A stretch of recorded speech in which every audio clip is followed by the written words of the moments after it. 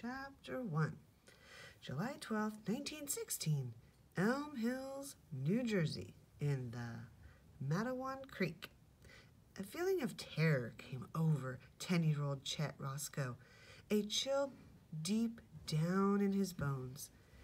He had been swimming in the Matawan Creek by himself, but he had the idea that someone or something was watching him.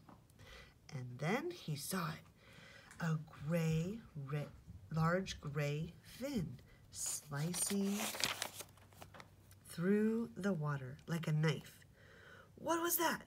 Could it really be a shark? That was impossible. Elm Hills was miles and miles from the ocean.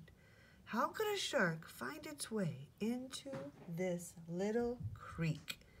There's no way. But now Chet could see it coming toward him.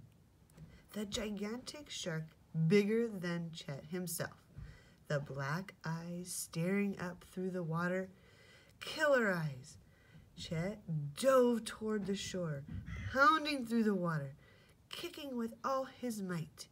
His feet touched the bottom. He was running now, looking over his shoulder. The shark was right behind him, its huge jaws wide open, its white dagger teeth gleaming in its blood-red mouth.